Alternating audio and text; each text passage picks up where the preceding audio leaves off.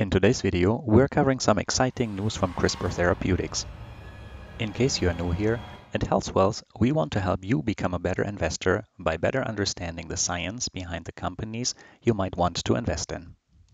Although I have a PhD in biomedical engineering and over 15 years of working experience in the healthcare industry, I do not intend to give you investment advice. Please consider your own risk profile before making any investments and research your investments wisely.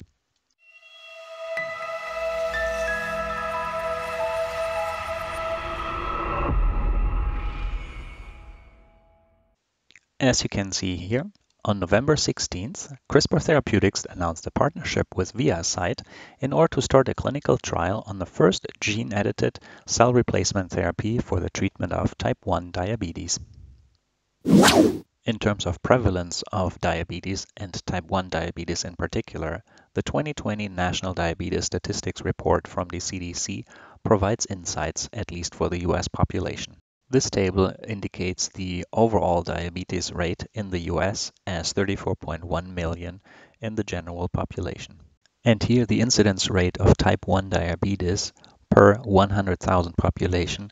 You follow the black dotted line and you can see that it is just about 20 patients per 100,000 population, though the trend seems to be slightly increasing over time. The World Health Organization also provides statistics on the worldwide population of diabetes patients, and if we scroll down to see what they have to say about type 1 diabetes, we see here that type 1 diabetes in 2017 indicates worldwide there were about 9 million people who suffered from this disease, mainly in high-income countries. So let's quickly cover what is insulin. Insulin is a hormone that is excreted by the pancreas, a gland behind the stomach, and insulin is needed in order for the glucose that's circulating in your bloodstream, ultimately the blood sugar, to be used by the cells as energy. Think of insulin as the trucks that take the blood sugar and dump it into the cells. It is easy to imagine that insulin plays a quite vital role in the human body in terms of managing the flow of energy that the cells need in order to do their daily tasks. So, armed with this background information about diabetes, let's dive into the press release published by CRISPR Therapeutics and ViaCyte together. As you can see here, CRISPR, of course, is a biopharmaceutical company focused on developing transformative gene-based medicines for serious diseases, and ViaCyte, a very formidable partner, is a clinical stage regenerative medicine company developing novel cell replacement therapies to address diseases with significant unmet needs. Furthermore, they have announced that HealthCanada have approved the company's clinical trial application for the clinical trial VCTX 210, which is an allogeneic gene-edited immune-evasive stem cell-derived therapy for the treatment of type 1 diabetes. Being the first into the clinic with a gene-edited immune-evasive cell therapy to treat patients with type 1 diabetes is breaking new ground as it sets the path to potentially broadening the treatable population by eliminating the need for immunosuppression with implanted cell therapies, is the quote from Michael Young, who is the president and chief executive officer of ViaCyte. And here are some more details they provide on their phase 1 clinical trial, VCTX 210. Of course, as any phase 1 clinical trial, of course, the purpose is to assess the safety and tolerability, as well as the immune evasion in this case for patients who suffer from type 1 diabetes. The clinical trial program VCTX210 is an allogeneic, gene-edited stem cell-derived product developed by applying the CRISPR Therapeutics gene editing technology to ViaCyte's proprietary stem cell capabilities, and this has the potential to enable beta cell replacement, and beta cells are ultimately the cells in the pancreas that produce insulin, and therefore may deliver a durable benefit to patients without requiring concomitant immune suppression. And again, immune suppression is mentioned here because for any other cell replacement therapies, of course, if those are allogeneic, meaning not the patient's own cells, then they would be subject to be attacked by the patient's own immune system, because they're recognized as foreign. And here, this is not required according to the company. So then let's get familiar with ViaCyte and head over to their website. You can see prominently displayed that they are working on regenerating health, and specifically one of the key programs they are working on is transforming the lives of patients with insulin requiring diabetes. Well, that's type 1 diabetes predominantly. And you can see here, they do this through delivering novel stem cell-derived replacement therapies as a functional cure for all type 1 diabetes and also a next-generation treatment for insulin-requiring type 2 diabetes. The proprietary technology that they actually have is that they are working with pluripotent stem cell-based technologies. So, first of all, what is a pluripotent stem cell, you may ask? You may have heard about embryonic stem cells and, of course, the ethical issues involved in working with those. Embryonic stem cells have the power or the potency to turn into any type of cell in the human body. And this is ultimately how, from the very first cell divisions, an entire human organism arises.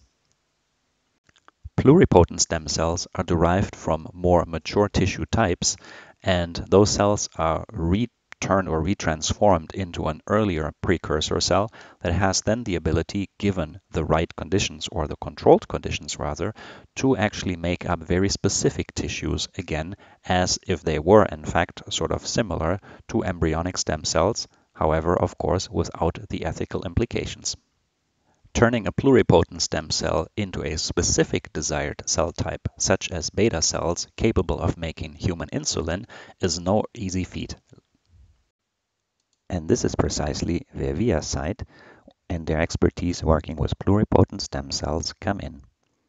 It is well known in the medical literature that type 1 diabetes may be treated by donor islet transplantation.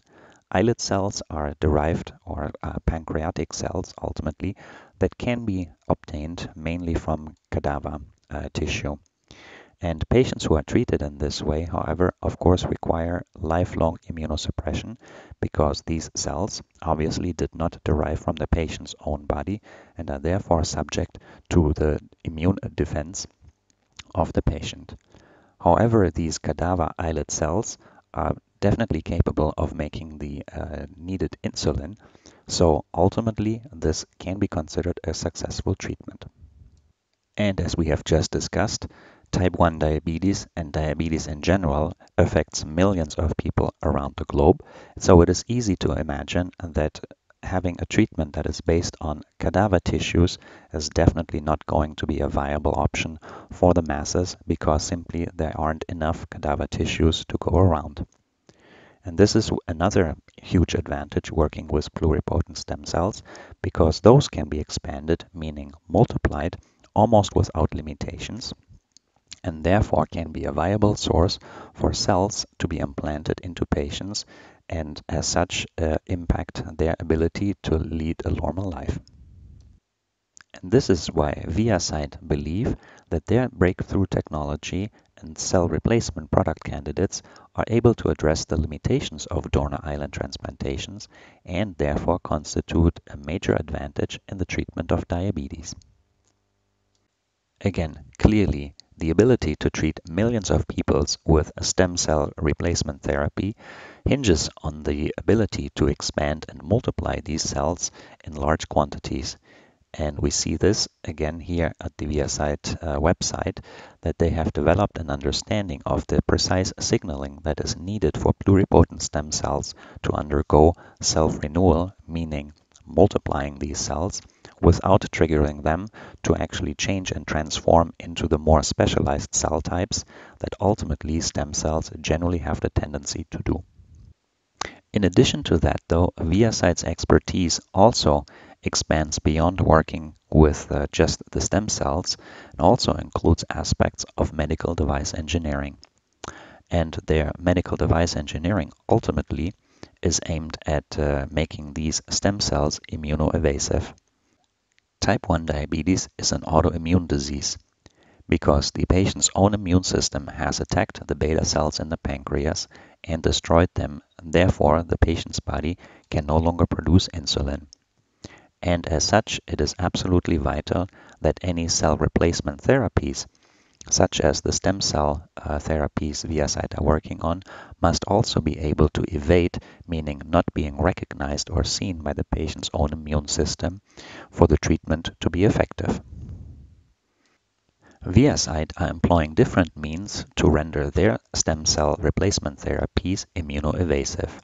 This is on the one hand through their medical devices, which we'll look at next, such as here their PEC-NCAP and PEC-QT, but also through the way of genetically engineering the stem cells to make them not being recognized as foreign ultimately by the patient's body. And this is where CRISPR Therapeutics come in. ViaCyte's medical device engineering centers around novel technologies for implanting and protecting cell replacement therapies.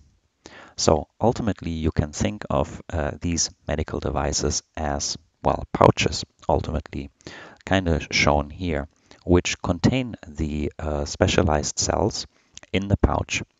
The difference between the different types of medical devices is whether they ultimately allow immune protector cells and other cells to vascularize or not. These medical devices come in two different sizes used for clinical trials. The larger size is designed for determining the therapeutic dose of cells, meaning how many cells are ultimately needed in order, in this case, for instance, to produce enough insulin for the patient to live without insulin injections. And the smaller size, they call it a sentinel, is a form factor with less cells, obviously, and can be used to evaluate the safety and implant viability. The advantage of these pouch-type medical devices is that they can be actually removed when needed in order to histologically see the progression of engraftment and the maturation of these pluripotent stem cells into the types of cells that basically form islet cells, including the beta cells that produce insulin in the patient's body. So you might be wondering then, how are these cells inside these medical devices are actually surviving? How do they get their nutrients? And how can they do then the task they're being asked to do, that is to produce insulin? Well, the answer is diffusion. If you think of the example here with the tea bag, you can think of the cells inside of the tea bag as the leaves of the tea. Water and ultimately glucose can diffuse through the bag into the tea or into the tea leaves. And if we think that the insulin being produced by the medical device and the cells can diffuse out, well, you can see that here in this illustration by the black color from the tea actually diffusing out of the tea bag.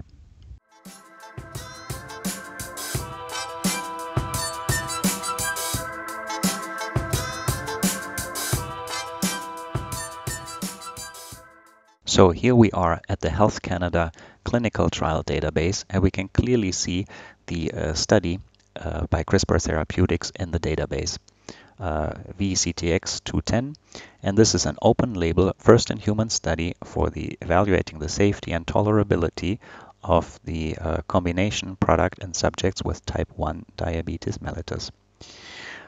So far, no further details are really given here. The trial status is still listed as pending. And as the announcement by CRISPR and ViaCyte basically stated is that they hope to get approval or to enroll the first patients by the end of the year. So then, why does this additional clinical program really matter in the context of CRISPR Therapeutics' pipeline? We look here and we can see we have already covered the CTX001, which is a treatment for beta thalassemia as well as sickle cell disease. If you have seen my previous videos on this, I leave a link in the description to those below. You already know that these types of diseases are so-called orphan diseases, or the medications intended to treat these populations with relatively few patients are called orphan drugs. And there are certain challenges, of course, linked to that because the development costs are very high and only few patients actually require the treatment. Then they have immuno-oncology. Also, these programs are in the clinical trial phase. patient numbers here certainly are going to be higher. But as we have seen here for the regenerative medicine, and this is the only program aimed at regenerative medicine approaches, is now really for the treatment of insulin dependency, type 1 diabetes. And yeah, we have seen the patient population that can potentially benefit from this is huge, ranging in the millions. So the complete opposite spectrum of, for instance, beta thalassemia and sickle cell disease in the orphan spectrum. And I think this is a fantastic position for CRISPR Therapeutics to be in.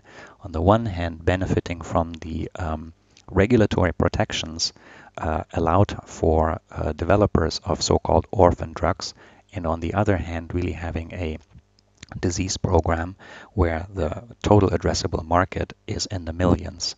That way, CRISPR Therapeutics, as well as their partners, can really benefit and hopefully see a huge market potential, and ultimately are able to earn a lot of money from being able to distribute these treatments to the millions of patients suffering from type 1 diabetes. So then, if you consider that in their third quarter 2021 financial results, they still have about $2.5 billion in cash and cash equivalents in the bank, and at the same time, the company is only rated at 6 billion market capitalization, well, then the overall stock price, if we look year to date, is actually looking really, really interesting at now even less than $80 a share.